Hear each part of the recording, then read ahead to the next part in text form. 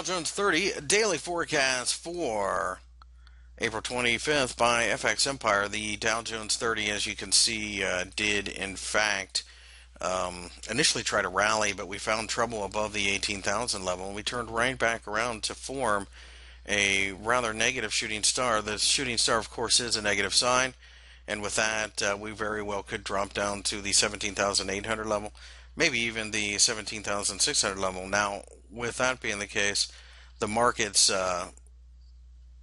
should also take into account that there was a shooting star. So uh, ultimately, this is a market that seems to be running out of steam.